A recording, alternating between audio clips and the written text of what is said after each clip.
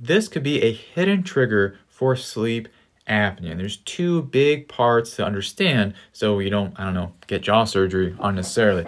Number one, we're referring to TMJ here. This is when you have irritation in this joint.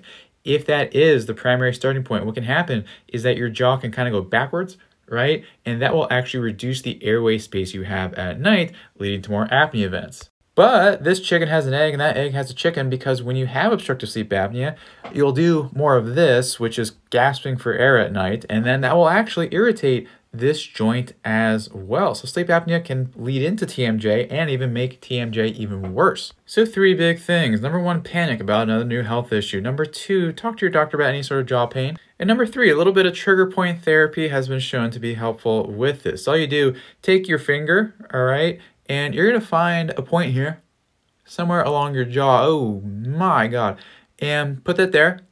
And then you just open and close your mouth while doing that. Be very, very gentle, very slow.